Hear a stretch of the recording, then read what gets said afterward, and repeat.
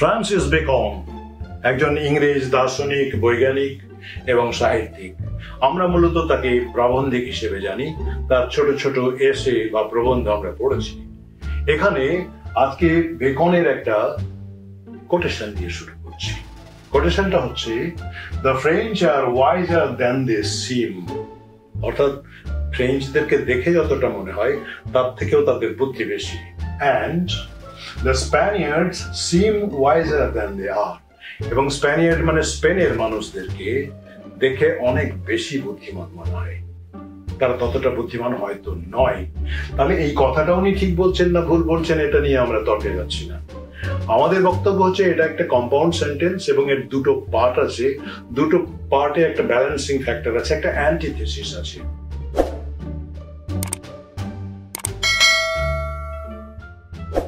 বাংলার মাধ্যমে ইংরেজির একটা সেশন আজকে।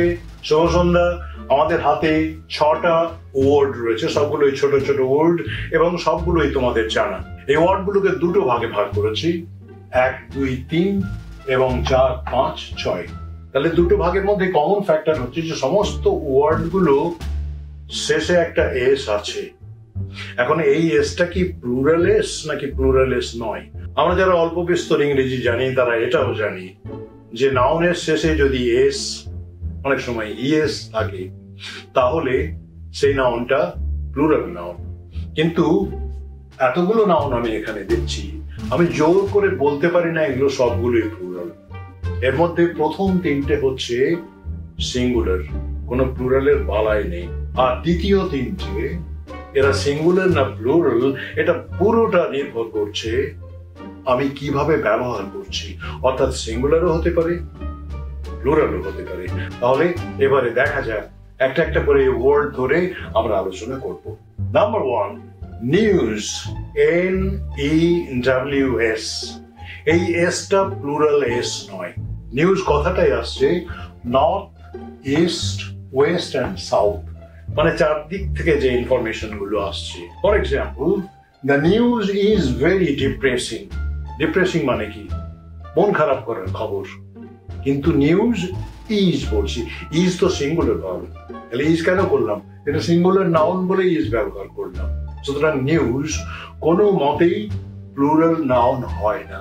যদি আমি প্লুরাল করতে চাই তখন কি করব? তখন আমাকে করতে হবে pieces of news, items of news, তখন আমি প্লুরাল করতে পারি। দ্বিতীয়টায় চলে আসি, ম্যাথমেটিক্স। তোমরা জানো অনেকগুলো বিষয় আছে যে বিষয়গুলোর শেষে একটা এস থাকে। ইকোনমিক্স, স্ট্যাটিস্টিক্স, ফিজিক্স, এগুলো সবগুলোই হচ্ছে সিঙ্গুলার নাউন। ম্যাথমেটিক্স এর আবার প্লুরাল কি করে হবে? ম্যাথমেটিক্স তো একটা সাবজেক্টের নাম, সুতরাং এটা কখনোই প্লুরাল নাউন নয়, এটা সব সময় singular noun. Sentence, mathematics is not my favourite subject. Mathematics is not my favorite subject. হতেই পারে mathematics is my favourite subject, এটাও হতে পারে, কিন্তু আমি ব্যবহার করছি is because mathematics is a singular noun and there is no plural form of mathematics. Number 3, measles.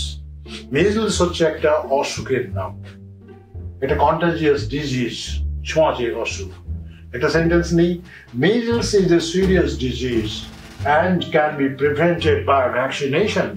অর্থাৎ measles হচ্ছে একটা ছোঁয়াচে অসুখ, সিরিয়াস অসুখ, এবং ভ্যাকসিনেশন নিয়ে এর প্রতিকার করা যেতে পারে। তাহলে আমরা দেখলাম এই 3টে ওয়ার্ড খুব বিভ্রান্তিকর।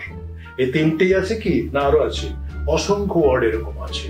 আমরা যে টেক্সটটা সাপ্লাই করে থাকি ভিডিওর সঙ্গে তাতে আরো বেশি পাওয়া যাবে। উদাহরণ হিসেবে, আবার যদি তুমি পুরো লিস্ট চাও, তালিকাটা পুরোই চাও, তাহলে তোমাকে ভালো গ্রামার বই খুঁজতে হবে, কিংবা ইউসেজের বই পেতে পারো, কিংবা আজকাল তো ইন্টারনেটে অনেক কিছু খুব সহজে পাওয়া যায়, সুতরাং সেগুলো দেখতে পারো।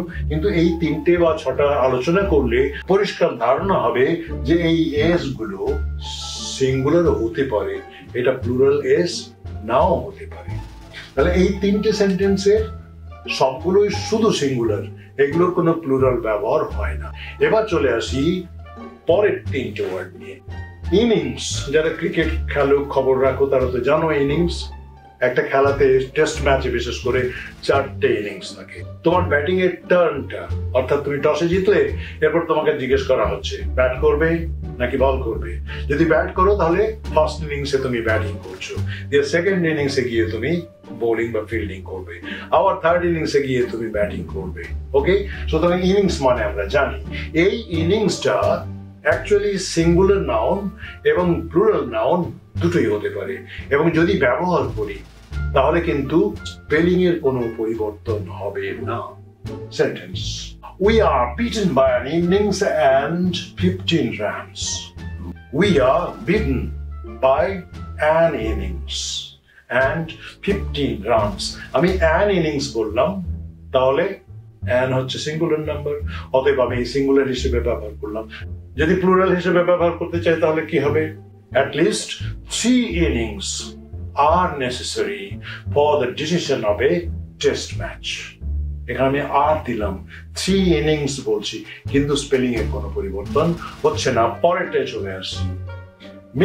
means হচ্ছে উপায়, an action way that may fetch a result. আমি কিছু করতে যাচ্ছি তার জন্য যে আমি উপায় বা অবলম্বনটা নিচ্ছি, সেটাই হচ্ছে means. Do this by this means or that means. এটা করো, এভাবে করো বা ওভাবে করো, যেভাবেই পারো এটা করো। তাহলে means হচ্ছে একটা উপায়, এবং means এর এসটা কিন্তু সিঙ্গুলার হতে পারে, প্লুরালও হতে পারে। তার মানে means এই ওয়ার্ডটাকে আমি সিঙ্গুলার হিসেবে ব্যবহার করতে পারি, প্লুরাল হিসেবেও ব্যবহার করতে পারি। There are different means for achieving success. There are different means for achieving success. There are, অতএব এটা প্লুরাল হিসেবে ব্যবহার হয়ে গেল। এবং লাস্ট ওয়ান, গ্যালোজ। গ্যালোজ মানে কি?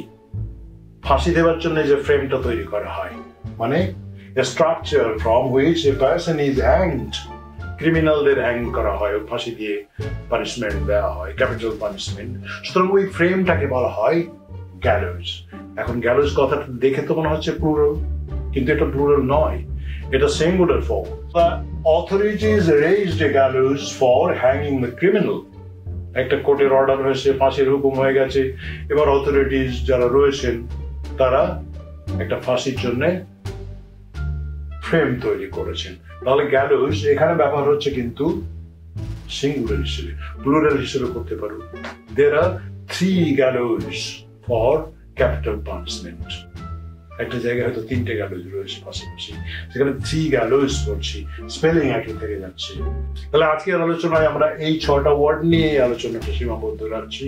তোমরা যখনই এরকম কোনো ওয়ার্ড পাবে একটু জাস্ট বুঝে সুঝে একটু জেনে নিতে হবে যে এর কোনো প্লুরাল ফর্ম বা সিঙ্গুলার ফর্ম আলাদা আছে কি নেই। মনে রাখতে হবে কতগুলো ওয়ার্ড আছে দেখতে প্লুরালের মতো হলেও প্লুরাল নয়, বিভ্রান্তিকর, মিসলিডিং, আর কতগুলো আছে প্লুরালের মতো দেখতে কিন্তু সিঙ্গুলার হিসেবে ব্যবহার হতে পারে, প্লুরালের মতো ব্যবহার হতে পারে।